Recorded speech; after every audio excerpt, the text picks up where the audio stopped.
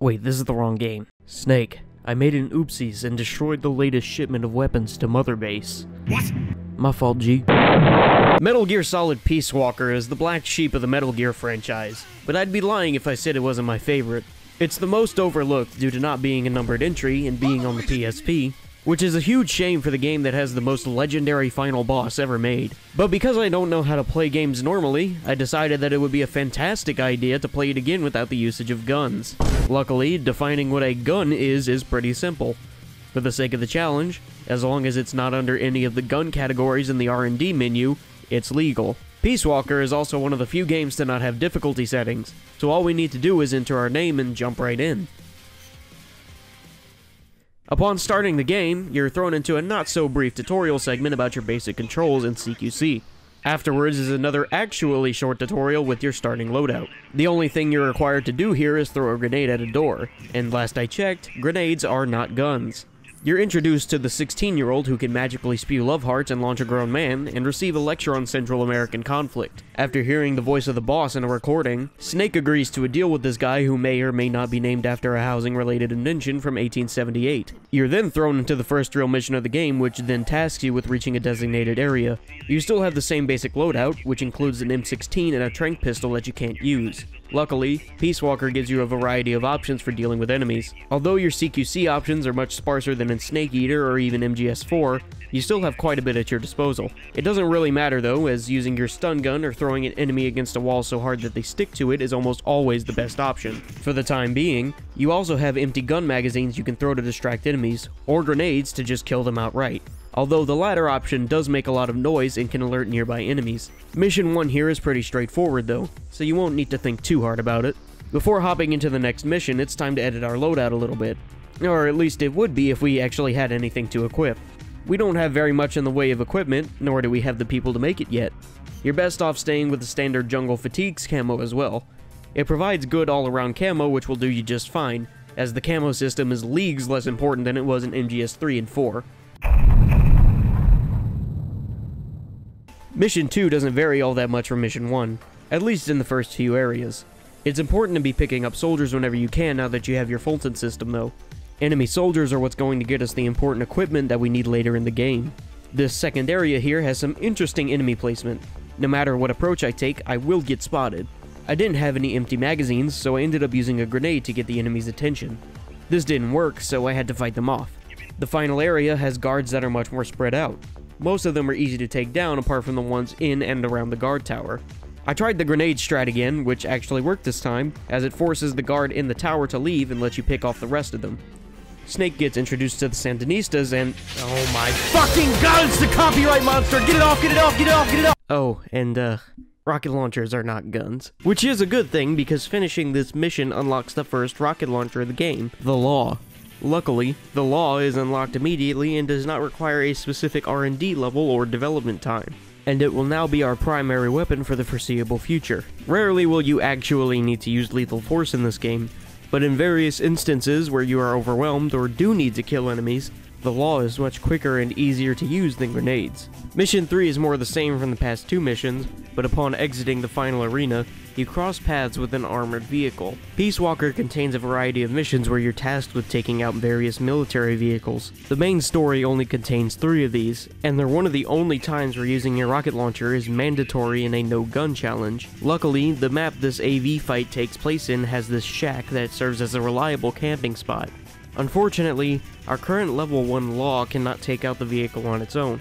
If every rocket lands on the gas canisters for extra damage, each one will do about 1.5 bars of health. The Law has 6 shots, and the AV has 10 bars of health, which leaves 1 bar left over. This wouldn't matter if we had the support marker, but we're not far enough in the game to have it unlocked yet. This leaves us with our supply of grenades, which luckily can do decent damage. Even with their relatively long explosion timer, the AV likes to stop in place and shoot you, which makes them super easy to hit. This leads us to... oh, get the hell away from me! Anyways, Snake kills a child and we unlock support markers. We also have smoke grenades now, which are absolutely busted in Peace Walker. Peace Walker's generally small area size, combined with the sheer number of them you get, allows them to cover so much area.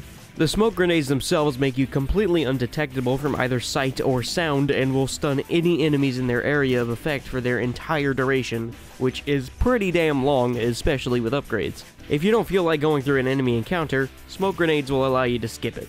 It honestly ends up trivializing a lot of the game, including this next mission where I got spotted, dropped a smoke, got in a box, and moved on with my day. After exploding my way through this train area and confirming the bad guys do indeed have nukes, Snake gets ambushed by a whole-ass tank, and somehow lives a near-direct shot to the train car he was in. The tank is quite a bit more, well, tanky than the armored vehicle. Ammo is no longer a huge issue thanks to the supply marker, but it will take a bit more of a specialized strategy this time around. What I did was to let the tank shoot this yellow train and then camp behind it. The tank won't go back there, which lets me pop in and out to shoot it. This still leaves the enemy soldiers to deal with, though. I killed all of them except one, and knocked the last one out in a spot where it would be unlikely for him to die to the tank. From here, it's just about getting in rockets whenever you can, and resupplying when you run out. Beating the tank unlocks C4. It's not really all that useful, but it is mandatory for this next mission, which requires you to blow up a wall. This wall leads you to a new area, which is easy enough to sneak or explode your way through. The exception to that is this last area with the fortress. It can be pretty tricky, especially if you've already used up a lot of your smokes. There's only one way to get in, which is via the ladder right at the front, in the line of sight of like 5 different guards, some of which are almost impossible to deal with without causing an alert. I attempted to smoke my way through, but I got spotted. I managed to wait it out in a box before immediately getting spotted again. I ended up having to fight my way through about a dozen enemies, which wasn't too much of an issue. This game isn't that hard, especially in these early missions. This guy named Fire Iceman or something walks in and kills a disabled guy and threatens to launch a nuke with this robo-dinosaur thing. Before we could stop him, this giant unmanned mech named the PUPA flies in and tries to be God's drunkest driver. This is the first real boss of the game. Running around and shooting the AI pod with rockets is gonna get you through about 90% of the fight. As long as you can dodge its attacks, you really have nothing to worry about. Your biggest concern is likely going to be these shock units. The PUPA will periodically scatter these around the arena in order to give its electricity attack more range. You can shoot these to get rid of them, but it's very likely that you'll still get clipped by one. And even then, using grenades is too slow, and using rockets is too wasteful. After a couple attempts, I ditched the running around strat and switched to camping up on this ledge, which somehow made it even easier. This basically invalidates half of the PUPA's attacks. Just be sure to lay down whenever it charges up the sidewalls. It likes to stay still and eat rockets, so just fire away from the ledge for a few minutes and it's done. You're now tasked with making it to the lab of Dr. Strangelove, the scientist in charge of the AI pods. The areas in this mission are very wide open and are filled with enemies that will stay in one spot and try to ambush you. It's very easy to sneak behind and just hit them with a stun rod, though. Their vision isn't very good. Eventually, you run into an attack helicopter and are forced to fight it. This is the last of the military vehicle mini-bosses in the main story, and it is far and away the worst one. It can be incredibly hard to hit its weak points, and the cover you have isn't nearly as good as the cover in the tank or AV fights. The best spot to camp is behind this rock with the tree, but it's still easy to get hit when you try and shoot the helicopter. Because of its relatively small fuel tanks, there's a good chance you'll mostly be hitting body shots. This drags out the mission a ton because it takes, on average, 3 rockets to take away 1 bar of health. The soldiers aren't too much of a problem in this fight, as it's really easy to just smoke them out, take care of them with CQC, and folding them away. My winning attempt ended up taking like 8.5 minutes, but it's not too bad if you're patient. The next mission is back to making it to the lab. It introduces enemies with ghillie suits, who can be somewhat difficult to spot from a distance, but if you're anywhere remotely close, they stick out like a sore thumb. You'll also see in these clips that I have the shield equipped. I had just gotten it, so I wanted to try it out, but it was pretty useless and barely helped. Speaking of useless and barely helping, you find Cecile, and she tells you about the laboratory and the AI pod where the voice of the boss was coming from. After one more area of ruins, you find the lab, use Huey's keycard, and it doesn't work. The next mission is a stupid backtracking quest where you have to go all the way back to the beginning, find this guy in orange, steal his keycard, and then go all the way back to the lab again. You finally meet Dr. Strangelove and she fucking hates you, but she lets Snake see the mammal pod, the AI pod that is an attempt to emulate the consciousness of the boss. Snake goes inside the pod and has an absolutely wild trip, probably from that shit Strangelove gave him. It gives him war flashbacks of the boss where Snake does actually shoot by your own action. There's a huge difference between dreaming about firing a gun and actually firing a gun though, so I'll let this one slide. Snake wakes up from his trip in the courtyard and oh my fucking god, kill it, kill it! So, the CHRYSALIS is this big flying robot that's been bugging you for the whole game up to this point. This thing flies around constantly, which makes it super difficult to hit. Even when it decides to stay still, it still has instant transmission powers, so half the time your shots are going to completely miss. Most of what you will be hitting are body shots, which aren't too much of a problem as the CHRYSALIS isn't the most tanky thing in the world. Do beware of whenever you need to resupply though. Staying in one spot is dangerous because of its railgun attack, which just kills you. And you need to be behind cover or else you'll get lit up by its machine gun. The CHRYSALIS can also send out drones, which are a ginormous pain in the ass and a huge waste of ammo, especially considering how hard to hit they can be because of how slow your rockets are. Once you do get openings, it's really not too hard though. And with the defeat of this thing, I'll never have to worry about copyrighted music in my video ever again. Defeating the CHRYSALIS unlocks the FIM and Carl Gustav rocket launchers, which are important to develop as soon as possible. The FIM is a lock-on rocket launcher, and the Carl Gustav has a much faster projectile speed. Both of these also do far more damage than the Law, which makes them good for boss fights. Snake needs to go to the facility where the mammal pod was taken in order to stop the completion of Peace Walker. That's the name of the game! Spicy Mintman's mech designed for nuclear deterrence, or at least his very radical version of it. The next mission is literally one area, which leads to the mine that the facility is inside of. Unfortunately, Snake gets spotted and is ambushed by soldiers defending the base. These enemies start out very far away from you, which allows the FIM to really shine. You just wait for it to lock on, shoot, and forget about it. This was a bit slow though, which allowed for some enemies to get close. If they did, I just switched to my Law and took care of them. After killing all the enemies, Snake tries to enter the base, but surprise surprise, it's already time for another boss fight. This behemoth of a machine is the COCOON, and it has like 8 different weapons which are all trying to kill you. The main gun is easy enough to avoid. It will try and shoot you a few times, but you can easily run away. Be careful though, as the last shot will purposefully aim ahead of you to try and catch you. So either stop or start running the opposite way. The 2 miniguns mounted on its treads are easy to run away from, but you're almost guaranteed to take some chip damage from the machine guns scattered along its sides. Getting rid of them would waste too much time and ammo, so it's best to ignore them. When the COCOON gets down to 4 bars of health, it will malfunction and start ramming into the sides of the quarry. This makes the ladders on its sides drop, which allows you to climb on it. It will try to prevent you from getting up, but I was lucky enough to get a good stretch of time where it didn't attack me. This let me get it down to 2 health bars before I ended up running out of ammo. I climbed to the top where the AI pod was and threw every grenade I had at it, but it still didn't die. I was forced to jump down and resupply because you can't place support markers on the COCOON itself for some reason. But it wasn't too hard to climb back up and deliver the killing blow.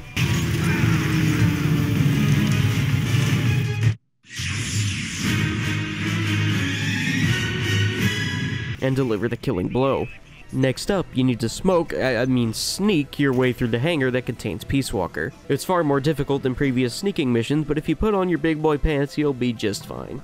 Unlucky for you, Snake doesn't understand that shooting somebody will kill them, so he begins to argue with a robot. He's very loud, so he gets caught and thrown in jail. Strangelove decides to put you in the torture chamber. I say you to mean both yourself and Snake because these are some of the most brutal QTE segments in any video game ever. You have to mash, first for 10 seconds, then 15, then 20, and it has to be at full speed or you die. If you manage to make it out, you're thrown in a cell and have to break out. All this requires you to do is look in the mirror to grab your jigsaw, and then file down the lock on the cell door. You're gonna have to rely on pure stealth and CQC to break out, but that shouldn't be too much of a problem. There are only a few guards, so it's easy to go up to them individually and slam them into a wall. After running out of the base, Peace Walker emerges from the ground and begins its trek toward...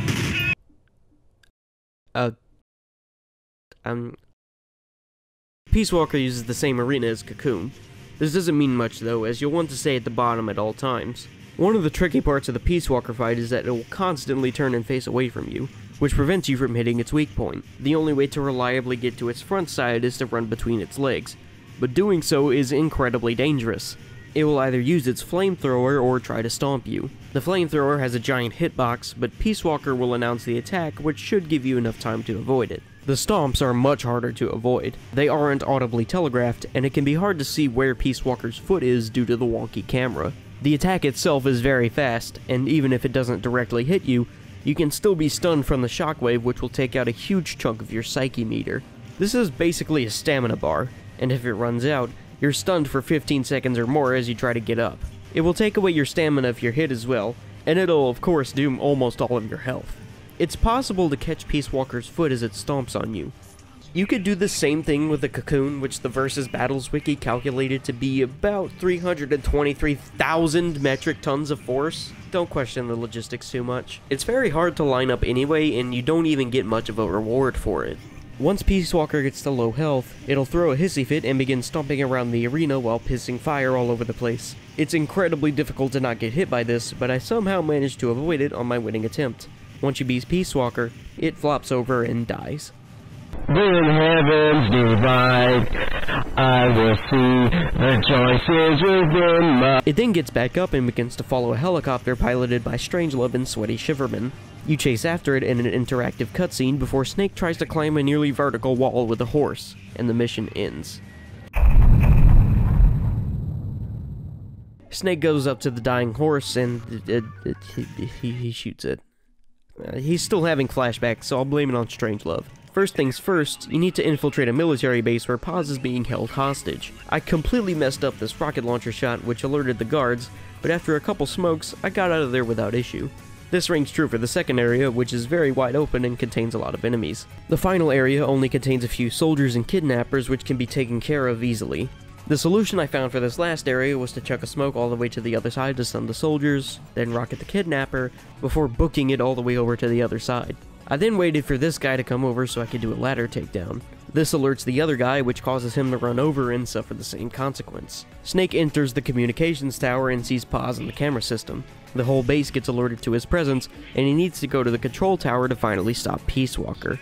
This is the only mission in the game where you are explicitly meant to be running and gunning, and it is the hardest one by far.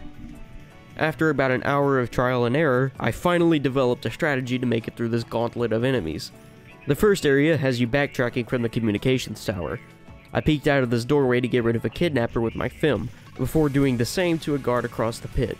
I locked on and took out the sniper and a second kidnapper, before equipping grenades and my shield. I would aim in and look up while I was walking across the pit in order to block any bullets, and hit the remaining guard with a ladder takedown.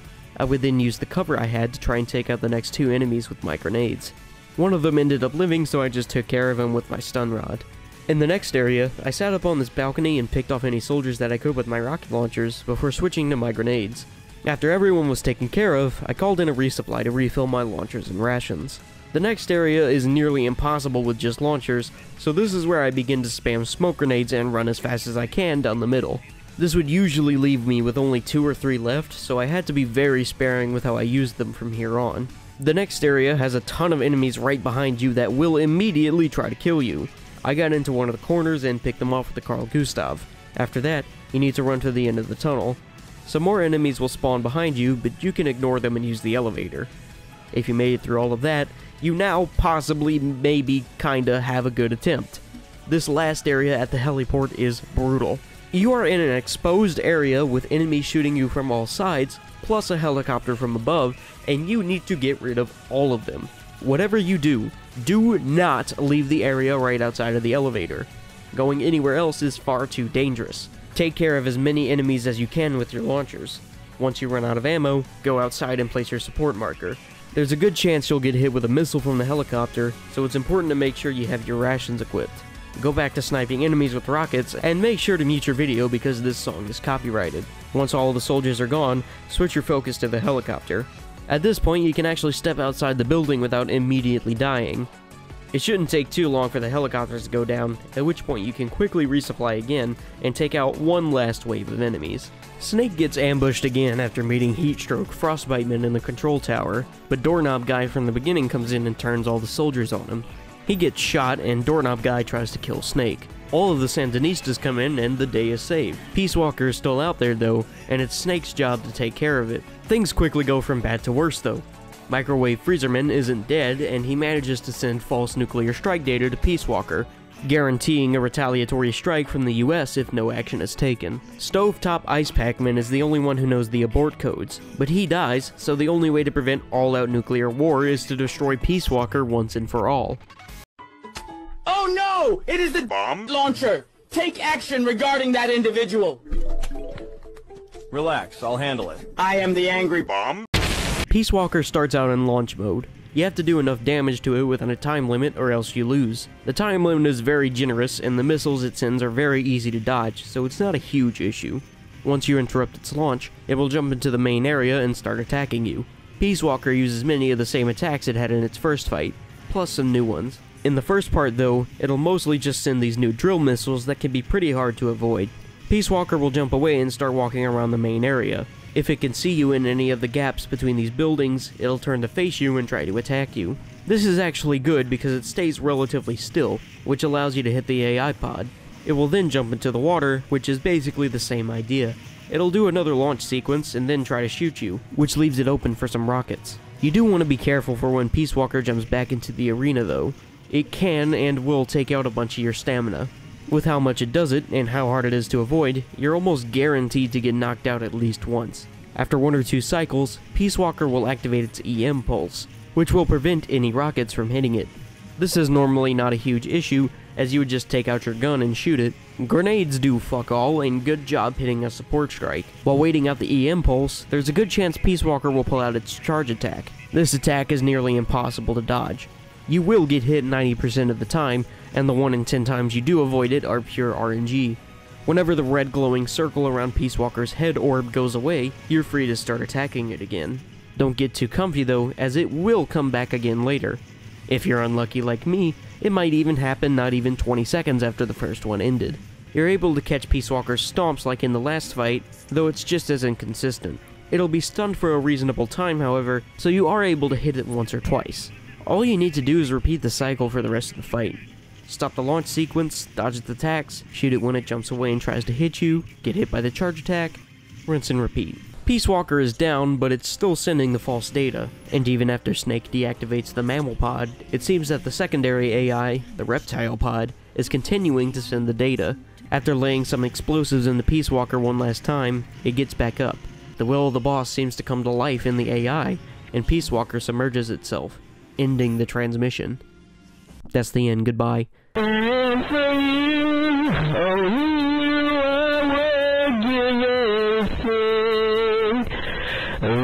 So, I initially wrote that joke because beating Peace Walker marks the first ending of the game, but I remembered what's next, and I almost wish I actually ended the video there. Metal Gear Solid Peace Walker, released for the PlayStation Portable in 2010 before receiving an enhanced port to the Xbox 360 and PS3 the following year, is the best game I've ever played that has a 0 out of 10, completely unforgivable segment to it that will make you want to rip your hair out. If you've played it, you know exactly what I'm talking about. It's... Just to put this in perspective, all of the footage I had of this playthrough added up to about 18.5 hours. 5.5 of which consisted of just Chapter 5. Most of what I'm about to say comes from a GameFAQs thread from 13 years ago because the game seems to love keeping you in the dark about most of this. So, after getting the first ending, Doorknob is taken prisoner at Mother Base, but shortly after, Kaz tells you he's escaped, and you need to go find him. This is its own mission, which is easy enough to complete. Once you make it back to the menu, nothing. Turns out what you need to go and do is complete 3 missions for you to unlock the next one.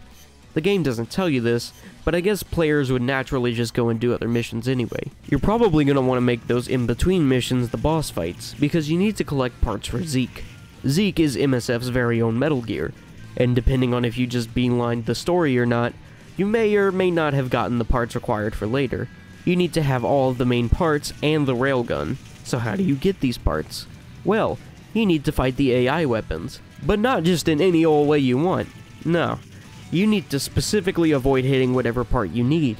Oh, and you need to do it more than once. And it's somewhat RNG what parts you get. And you only get certain parts from certain bosses. The game does not tell you this. After beating a few bosses, Kaz calls you and lets you know that Doorknob has escaped again. Find him, knock him out, Fulton him, and be on your merry way. This time you need to do 5 missions, which either means blowing up more bosses if you need Zeke parts, or mindlessly doing and redoing the same side mission over and over again. When you hit the required amount, Doorknob escapes a 3rd time. Find him, do more missions, he escapes a 4th time. Find him, do more missions, he escapes a 5th time. Find him, do more missions, he escapes a 6th time. Find him, do more missions, nothing. So at this point, you've probably scrambled for the same game facts page I'm using, because this game gives you zero indication of what to do. So you look for the next step after the 6 doorknob missions, and oh my god. First things first, you need to have developed a second plant for Mother Base, which requires your intel team to be at level 40. If you don't have that, you either need to rearrange your staff or go out and Fulton some soldiers. Once construction does start, you need to complete 13 missions for the plant to be finished. The game does not tell you this. You need to have all of your Zeke stuff done by this point, so finish that if you haven't. And once you do, you need to do 3 more missions before Kaz calls you and tells you that Zdornov has escaped again. Except this time, he doesn't know where. He's in the target practice room, a place you probably not even thought about for the whole game. Or at least that would happen if this game facts guy wasn't a fucking liar and forgot an entirely different step that you need. If instead you go to the IGN page for the final mission, it will say that your mission support rank also needs to be at least level 2. The game does not tell you this. This is in some back corner menu that you've likely never gone to, and there's no indication as to what you need to do to increase it. Turns out, you need to call in resupplies and supporting fire. So have fun playing the same tank mission over and over again until you finally hit rank 2. Do one more mission, Kaz calls you, you finally head over and find Doorknob in the shooting range, which, as a reminder, is not told to you. And you can finally unlock the true final boss of Metal Gear Solid Peace Walker. On the virtual boy. Paz reveals your true colors and takes control of Zeke in one last-ditch effort to get my video demonetized by the power of J-pop. The Zeke fight is truly a highlight of the game, and I'd go as far as to say that it was worth the Chapter 5 gauntlet to get here. The fight has 2 main sections, Zeke attacking you from the plant that you're on, and Zeke jumping away to attack from afar. The plant that you're on also has 2 monitors that allow you to call for resupplies and supporting fire. One's better than those that you can get from your markers. I can never figure out how to use the support fire, so I ended up going without it. Zeke starts out on the main plant. For now, it's not going to do very much to hurt you. It may try to shoot you or stomp you, but that's about it. Trying to catch Zeke's stomps isn't worth it, by the way. You'll maybe get 1 rocket off, but you'd be able to even if you didn't catch it, and that also comes without the risk of getting hit. Once it jumps to the outer plant, it'll start to make use of its railgun. This railgun will kill you. The game expects you to use these flaps that pop up out of the ground as cover, but I recommend using the resupply monitor. It blocks the railgun just as well, while giving you fully protected lines of sight to shoot Zeke, as well as the ability to resupply as soon as you need it. Be sure to keep in mind what voice line Paz says. If she says, "Soon you will witness true hell," or "You've got no one to blame but yourself," that means she's going to use the railgun. If she says "Venceremos," she's going to launch missiles at you. The missiles are really easy to dodge just by walking away from them. Eventually, Zeke will jump back to the main plant. Here's where it may start doing some more potent attacks, such as taking crack and running all over the place, or doing the same bullshit slide that Peace Walker had. If you can keep up this cycle for long enough, Zeke goes down without a hitch, and you've officially beaten Metal Gear Solid Peace Walker for the 2nd time. But have you really beaten Peace Walker if you haven't done the secret bosses? I mean, well, yeah. When heaven's divine. So if you didn't know, Peace Walker contains 3 secret bosses as part of a crossover with Capcom's Monster Hunter series. If you go to Extra Op 29, blow up the container, and purposefully backtrack to the beach area, you'll see this little cat guy named Trinya. After you talk to him, you'll see that you've unlocked a mission to go and hunt down Rathalos. Rathalos is pretty easy, and he works pretty much the same as the story bosses. On the ground, he has a couple basic attacks like the charge and the fireball. Rathalos will also begin flying periodically. You can shoot him in the short period that he's stationary to stun him, but it's likely that he'll just get up and do it right again after. Rathalos is very hard to hit with launchers while flying. I had my Law equipped instead of the Fim, which removed the option for locking on too. Rathalos and the other secret bosses all have infinitely respawning adds, which can be really annoying. They can't shoot you like the soldiers, but they will get in the way, and you can't knock them out to prevent their respawn. Once Rathalos starts dive bombing right at you, he's on his way back down. Just keep dumping rockets into him and he won't give you much trouble. After beating Rathalos and then beating Rathalos again, you fight the Tigrex. As its name would suggest, it's a mix between a tiger and a T-Rex, and it has wings for some reason. I don't know, I'm not into Monster Hunter lore. Questionable nomenclature aside, I can't fucking stand this thing. Tigrex is way more aggressive than Rathalos, and gives you very little in the way of openings. What you're gonna be dealing with about 75% of the time is this dumbass charge attack, which it'll do multiple times in a row. It isn't the worst thing in the world at first, but once Tigrex goes into its crack addict mode, it begins to bolt at you at Mach 3, which has an incredibly high chance of putting you in a spot where you are guaranteed to take damage because of how much lag there is on your dodge roll. Even if you manage to dodge out of the way of its last charge, it'll almost always do a spin attack that covers its entire body. You're not even safe far away, as it has a pounce attack that clears almost the entire arena and has an absurdly large hitbox that is nearly impossible to avoid. I made the huge mistake of going in with the Carl Gustav. It's very powerful, but its downside is its extremely long reload animation. This hasn't really been a factor until now, but because of how little time you have between Tigrex's attacks, you never have an opportunity to actually reload after taking your first shot. This forced me to switch it out for the film, but that didn't exactly make the fight easy. Getting a good attempt relied on favorable RNG so that I didn't get cornered and die. After 2 hours of attempts, I was finally able to put it down, before being told to do the exact same thing again, but at sunset. The last secret boss is Gear Rex, which you can probably guess is just Metal Gear Rex sans the metal. And for the last boss, it's laughably easy, at least in this first fight. If you stay away from it, there's essentially nothing you can do. It can charge like Tigrex, but it's way slower, and it can only do one at a time. It also has a laser attack that's pretty slow and easy to avoid, plus a crystal launch move that works like the Pupa's electromine attack around the arena, which are similarly a non-issue as long as you stay away from them. I switched back to the Gustav here for the damage, and Gear Rex was done. After doing the same thing again at dusk, you have a second Gear Rex fight in Pupa's arena. It has more health and does more damage, but the bigger arena size makes it even easier to run away and spam rockets. The last Gear Rex fight, however, is a nearly 10-minute long test of how long you can run in circles and shoot without making a single mistake, or else you die. Its charge attack has been beefed up to be more like Tigrex and... oh wait, I just killed it. Pretend this video has some cool send-off.